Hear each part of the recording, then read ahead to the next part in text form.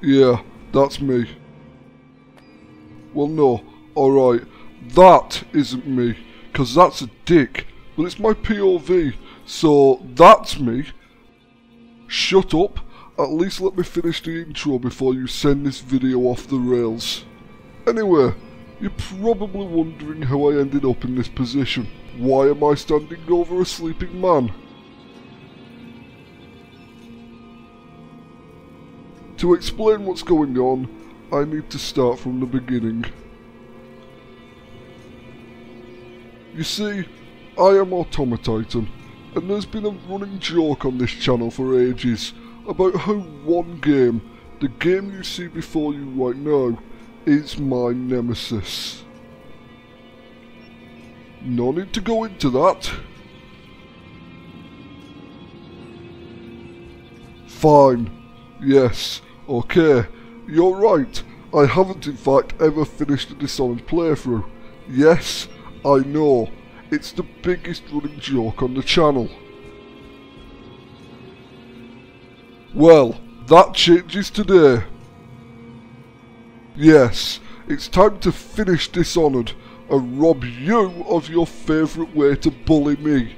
So settle in folks, and let me tell you a tale of how I beat Dishonored as a ghostly pacifist. Subtitle guy. Shut up and play the flashback. It all began when I woke up in a cell, having been arrested for a crime I didn't commit, greeted by a man handing me food. I thought it was poison until he told me. You should eat, Corvo. This meal comes from a friend. At which point, I knew it was poison. Good point. Either way, the food had the potential of bringing me the sweet release of death, so I wolfed it down. I didn't die. This was upsetting. On the other hand, there was a note and a key, so this could lead to interesting shenanigans. So I left the cell and across the room lay a blade. It called out to me, "Pick me up, Titan. Use me. Abuse me. Penetrate men with me." I resisted the urge and sent the first two guards to the land of Nod. The blade tried its siren song again. I ignored it and added a third man to the pile of dudes in my cell. Fun times were had, awkward times would be had when they woke up on top of each other, but it's all in the name of love. I left for the room where the two bald men beat me and acquired a bomb, which was brilliant because it allowed me to come up with a cunning plan to escape. What? You encouraged me to be creative. Name a scenario where a bomb isn't helpful. Yeah? Well, McDonald's serve breakfast past 11:30 if you have a bomb, and that's good enough for me.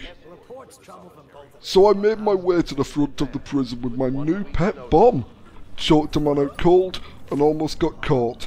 But as I wasn't being turned into the human equivalent of Swiss cheese, it's a fairly safe bet that I hadn't. So, sent him to the never-ending land of dreams, and blew the bloody doors off. Suddenly, I felt a pang of guilt. What had I done? I might have woken everyone up. A good night's sleep is important. Still, it passed quickly, because just like that, I was free. I was out of the joint, a free man at last. Except, they were still chasing me just because I blew their front door up.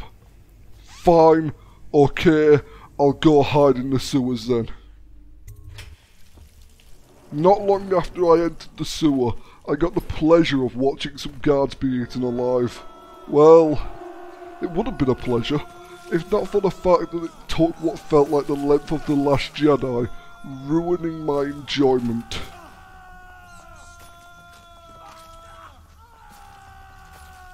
Disappointed in my rat friends, I pushed on until I saw a man taking a piss, and really, in that situation, there's only one option. I choked him out and went for a swim.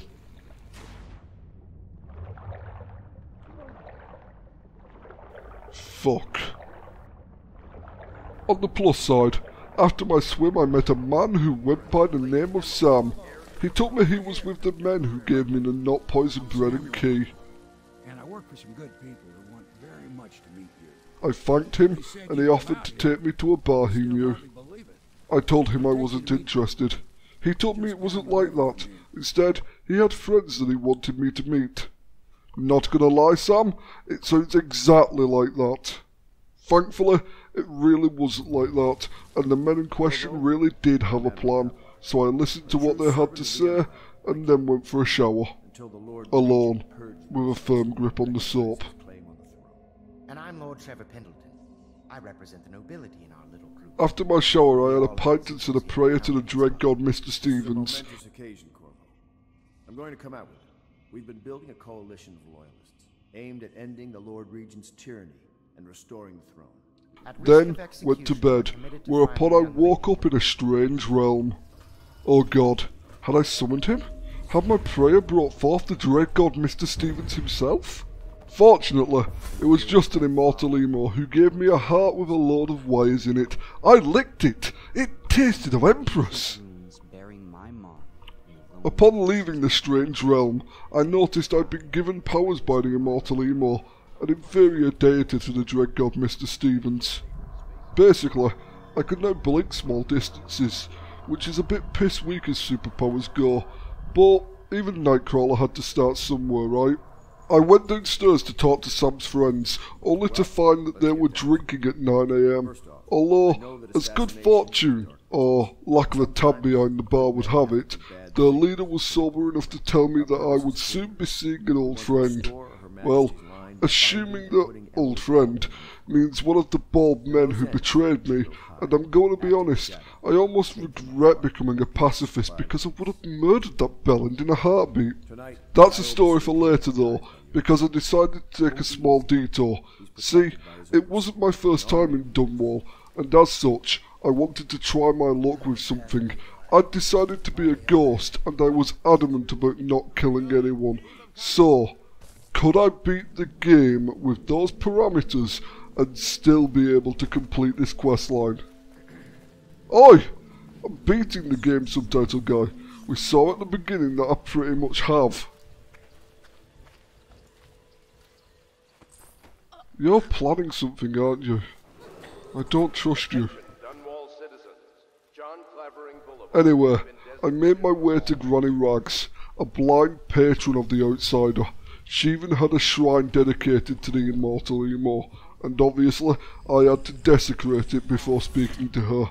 Serves her right for serving the wrong god. All hail the dread god Mr. Stevens. While I spoke to her, she said she had some things for me to do. First was to make use of my expertise in the worlds of the stealthy shadowy stealth shadow. Piss off?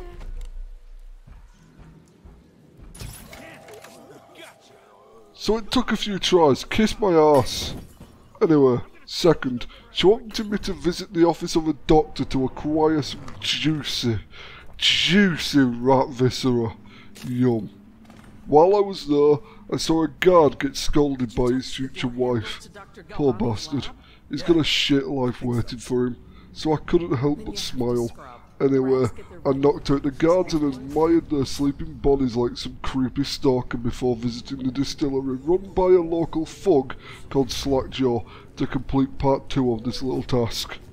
Early in the distillery I thought I'd been caught, but as my body didn't suddenly gain air conditioning, I had to conclude that I hadn't been.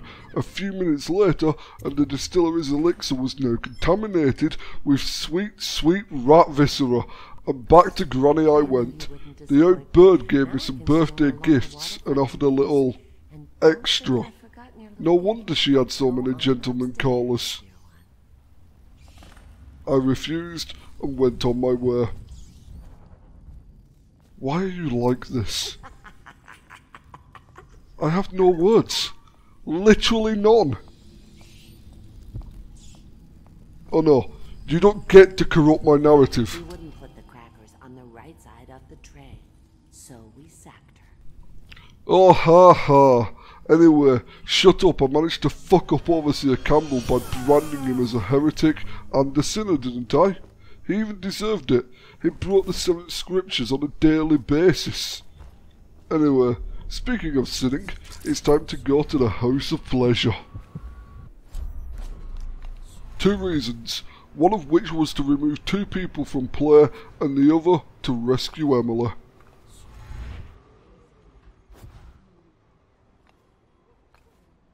I mean, they didn't say I couldn't, but there were more pressing matters. I just told you, rescue Emily and eliminate 2 dudes. I didn't go straight to the Golden Cat anyway, cause I've renounced my bloodthirsty ways as you saw when I branded the face of Bald Man #1. And in order to keep up my facade of becoming a pacifist, I needed to see a man about an art dealer. Can you not?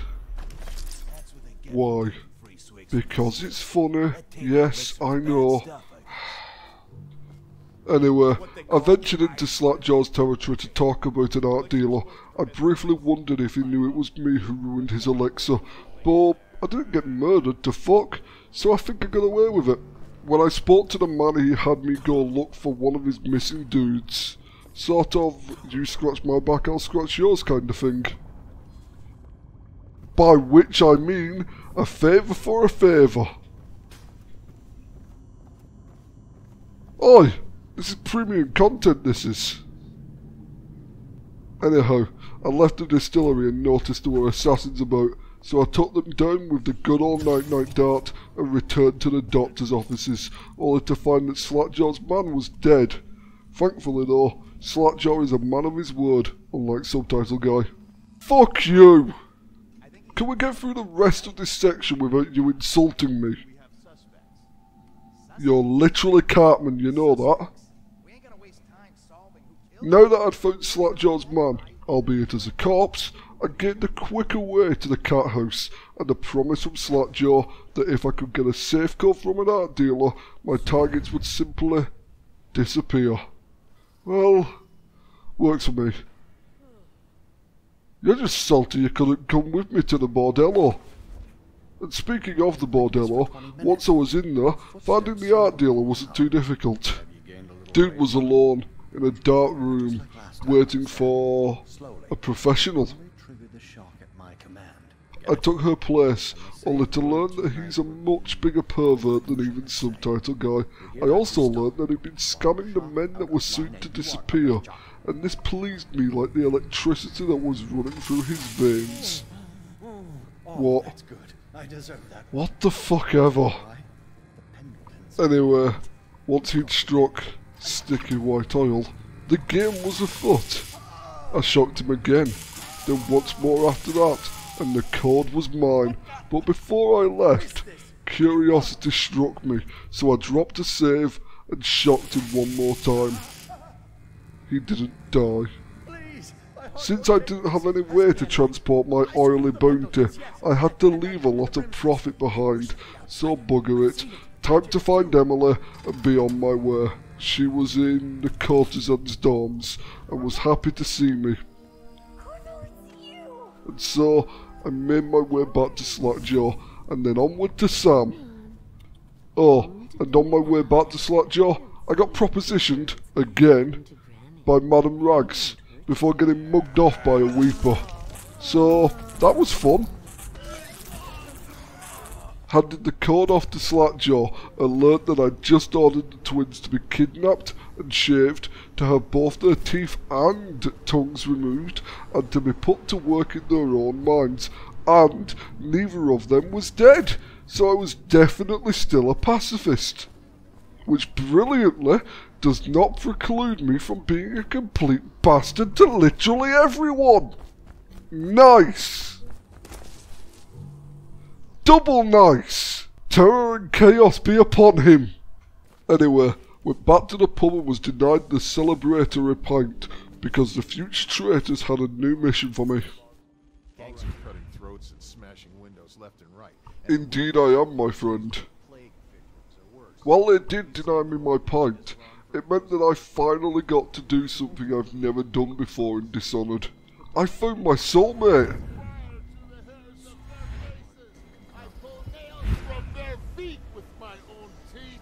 I will taste their eyes against my tongue like the eggs of fish. I will set fire to the hairs on their faces. I'd never encountered this man in any of my past runs of the game, which saddens me, but at least I finally found him. He was stark raving fucking bonkers, you see. He walked from one side of his apartment to another, ranting into the void, and I was enraptured. I must have sat and listened to him for half an hour. Not as yet, no. Unfortunately, I had a mission to complete. Otherwise, the rest of this video would have been me sitting here, listening to him for about 3 days. So, with regret, I climbed into his bedsit, choked him out and nicked the rune off of his shrine. I'm sorry, Dave, but I needed your rune to fulfill a lifelong dream of mine. And that's where my enjoyment of that mission took a serious blow, because the city's security had for some reason been tripled, and they started employing my favourite machines in all of Dishonored. The Pylon, a machine so ruthless that it won't even stop when I use the art dealer's safe word.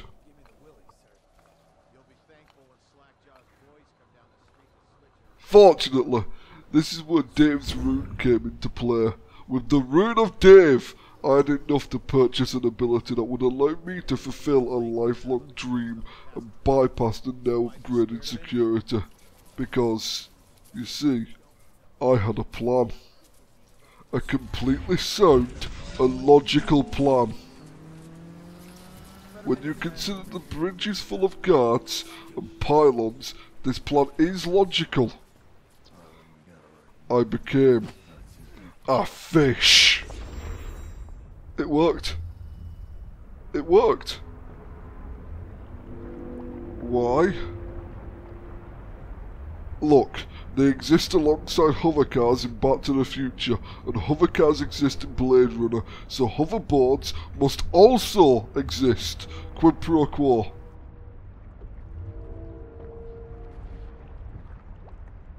You don't know that!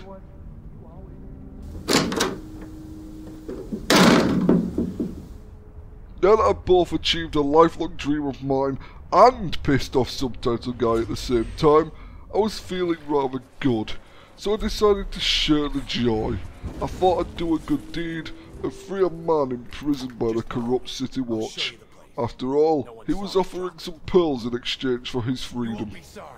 I thought you'd fucked off.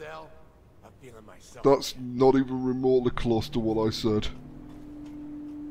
That's not necessarily a pearl necklace. I didn't get the pearls anyway. Bastard turned on me and tried to end my life once he was in the clear. So I aborted that timeline like an unwanted ginger fetus and made my way to Sokolov's estate. Once I got there, however, I realised something. I didn't have any of my sleepy time darts. I was out of Flunitrazepam, which meant I had to give the poor man a love hug from behind. He deserved it, really, because he was keeping a last name Subject 312 in a cage. Thank you, whoever you are. He kept me in a cage.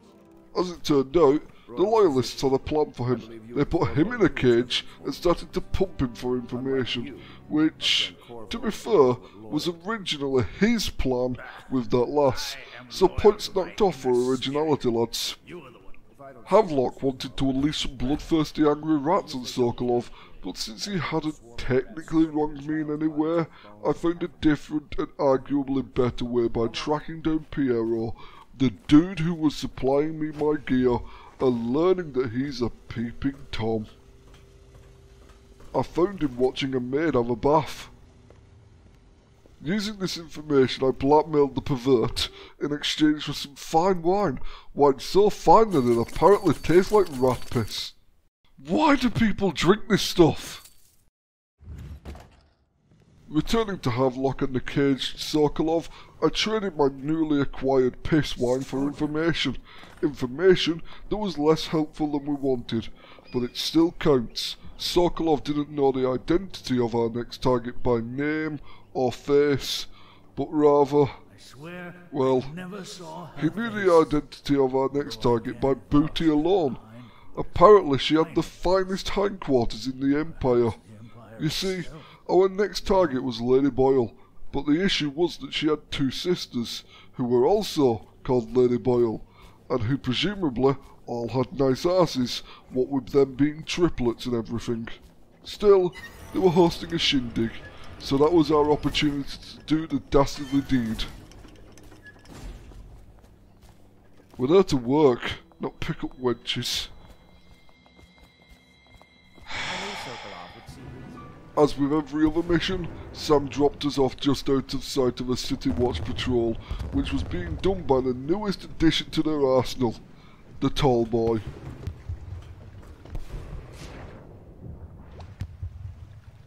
We're not calling them long boys. Long boys.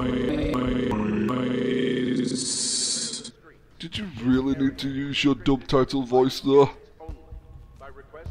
Really though? I hate you.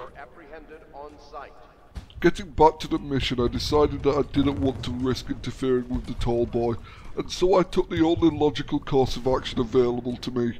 I became a fish, and made my way into the manor through the sewer. After drying myself off and sticking some deodorant on, I went to mingle with the guests. I mean, it was a party after all. If I wanted to blend in, I pretty much had to get roaring drunk and piss in the vol au vents. Unfortunately, a strange man interrupted my attempts at revelry by telling me he knew of my intentions. It began to look like I'd have to break my vow of pacifism, but fortunately, he just wanted to help us by providing a better way. Well, I say a better way, but I'm not sure better is quite the right word, because one of the three Boyles is about to be kidnapped by me and handed over to a strange man by me, before she'd presumably be used as a sex slave for the rest of her natural life. But before any of that could happen, I had to partake in the annoying party game known as Guess Which Boyle's About to Get Fucked Over. Speaking to them didn't help, so I poked subtitle guy and requested that he be a good little minion and help me figure out the quickest way to do this mission. Once he'd done his job, I discovered that I needed to talk to Miss White. Shut up. Who was wearing a mask that makes subtitle guy look like Scarlett Johansson. She identified my target, and the subterfuge could begin. So, I walked over to her and informed her that someone wanted her dead. Where was the subterfuge, you might ask? Well, simple. I didn't tell her it was me. What is it? I also didn't tell her that she would hereafter belong to a strange and not at all creepy man for the rest of her natural life. What she didn't know wouldn't hurt her. Well, not for a while at least anyway, and I'd be back in the pub bar then, so really, did a moral wrong take place at all? Surprisingly, she didn't react the way I was expecting, and instead thought that it was a fantastic idea to follow me down to the cellar.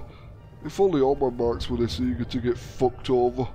So, chucked her out and delivered to her new masked captor? Best not to think about it really. That moral wrong definitely didn't happen and wasn't done by me in any case. Fuck you, guest book, pub. And once I got there, the loyalists told me that it was time to finish this, to rain down furious vengeance on the baldy bastard who started this. And while I did want him dead, this game has taught us that sometimes death is the preferable option. We disgraced a religious leader. We consigned two businessmen to a life of torture in their own slave mine. We kidnapped a man and put him in a cage. We tricked a woman into a life of servitude. And now, It was time to see what type of punishment we'd be inflicting on the Lord Regent. It was time to enact non-lethal regicide. I had a pint and said my prayers to the dread god Mr. Stevens and made my way back to Dunwall Tower, where I took a moment to admire the design of the whole place. I know literally nothing about architecture, but I've always had a fondness for the twisted cityscape that is Dunwall. I blinked across the courtyard and broke into the tower proper, where I saw two guards talking to Baldy Bastard on a TV. Wait, they had a TV?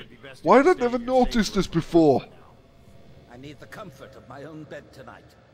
I trust you and your men can. Once the conversation was done and the guards returned to their routines of spouting nonsense to each other as they do their rounds, I made my way into the Regent's quarters and stole his porn collection.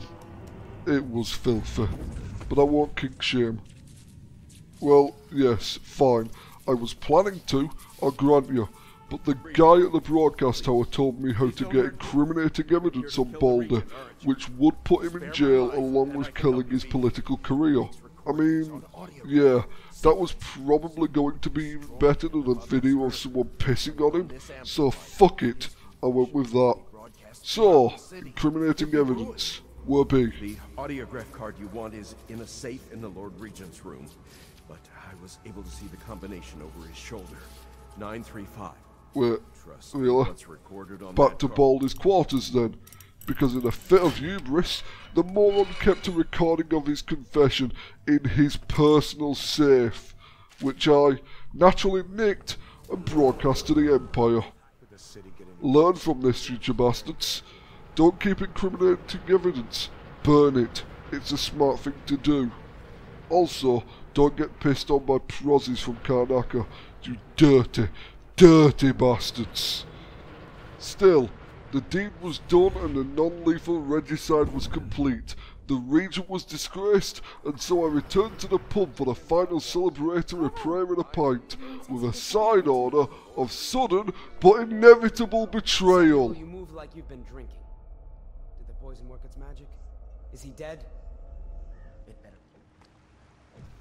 And with that out of the way, we learnt that Sam was truly a good man, for he saved our life. By only giving us half the poison the traitors wanted him to. I would have preferred not being poisoned, but what can you do? He saved us, put us on a raft, and proceeded to run for the hills. I can't say I blame him, because the poor bastard was clearly going to be next on the chopping block, once he'd binned my body, and Mama Beechworth didn't raise no fools. So, time to visit the flooded district, the plague-ridden lair of Dowd, the Master Assassin, where I immediately got caught by Dowd, the Master Assassin. You might be wondering why I put emphasis on Master Assassin. Don't worry, you'll find out why shortly. It was funny as fuck. Anyway, Dowd tossed my gear and put me in a cage. I hate cages. They're coarse and irritating and they get everywhere. Also, the Immortal Emo visited me, but I ignored him for he was not the dread god Mr. Stevens. I then became a rat, which then became a fish, which then became a man. Time to make my escape, for I had a cunning plan. A cunning plan for which I needed the gear Dowd tossed. When I got to where he'd stashed it, I felt a wave of happiness wash over me. Why? Well, remember our first target? The religious leader we disgraced. Yeah, he was right here skulking around near my gear. So I got to fuck him over again! I sent him to Dreamland and made my way to Dowd's stronghold where, due to a glitch, I was engulfed in darkness. Oh no. Why didn't I believe them when they told me it would make me go blind? So, I rebooted the universe, and the dread god Mr. Stevens did say, "Let there be candles, for thou can fuck off if thou thinkest I'm making thou a new son. Dost thou think if I am made of money?" This concerned me, for I thought the church of the dread god Mr. Stevens was doing well. It seems I was wrong. Anyway, I took a risk and ran through the area outside Dowd's office, which was knee-deep in... No! Assassins. And not one of them saw me. Seriously, what the fuck? How did you all miss the man with the skull mask on and his wanking hand on fire? I'd say Dode, the master assassin, needs better recruits, but considering what happened next, I think he needs to retire. I invaded his office, and as he was talking to a subordinate about my escape, complimenting me on outdoing his top men, as I snuck behind him and hid under a desk, a sudden, real-world issue hit me. I badly needed a piss. I returned to find that somehow, bafflingly, the master assassin still hadn't found me hiding under his coffee table. I mean, how? What fucking lax standards did Dunwall have for him to be a master assassin? Precisely how many regions did he nosh off to get the job? Anyway, I took 3 steps forward, nicked his keys, and buggered off. I wish I could have seen his reaction to realising I out-stealthed him. Me, a complete half-wit. It's just a shame it all went wrong when I darted a guard while escaping, and the selfish prick cracked his head open and died. One universal reset later, and I was back on course, into the sewers. After walking for a bit, I encountered one of Slackjaw's minions.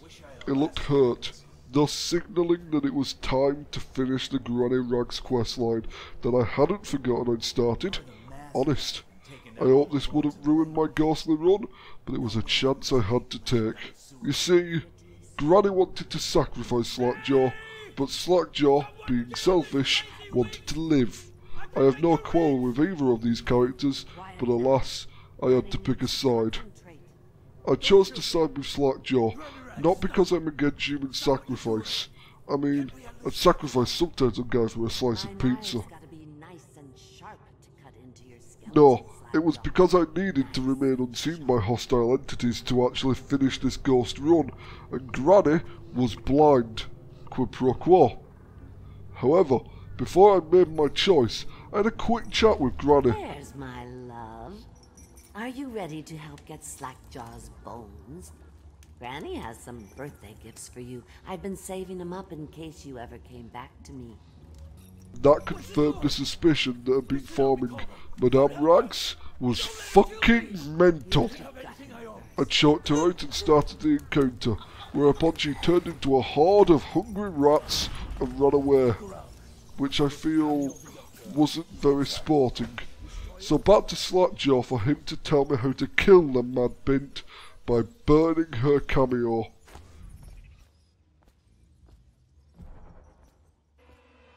Yes, in order to defeat what would appear to be an eldritch abomination, I needed to burn a wooden pendant finger.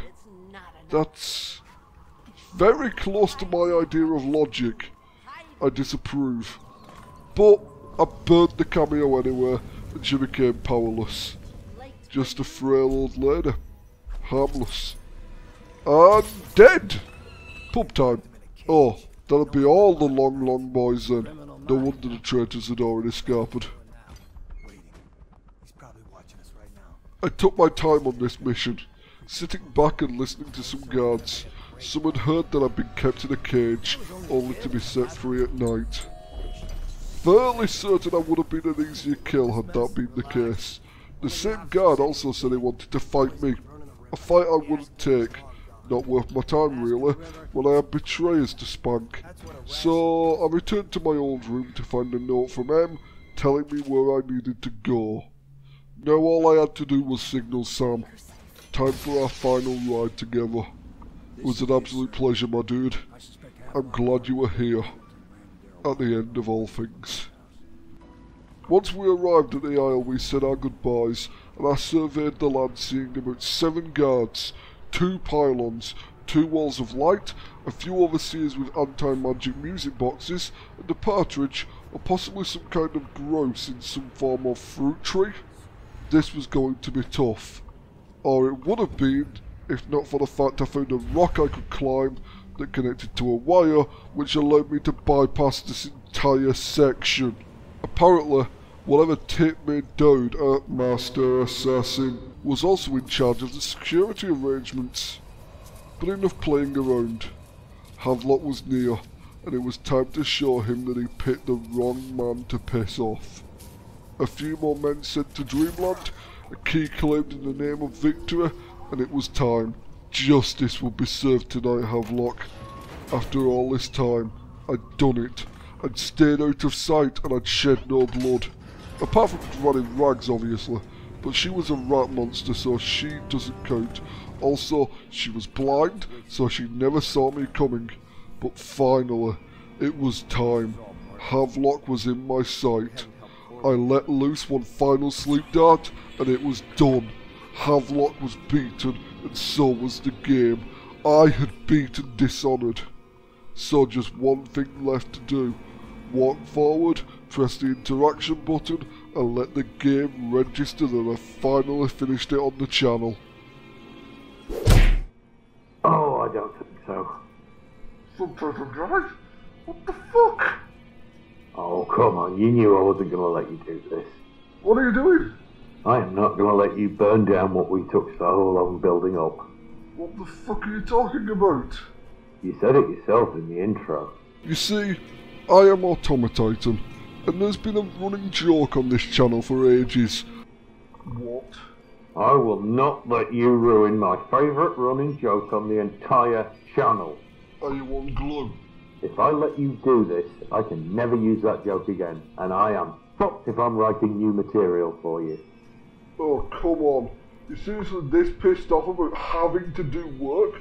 Come on, it'll be fun. We can come up with new and exciting running jokes. We don't need the old material. You think you can solve this by making new and innovative content? Yes. On YouTube? Piss.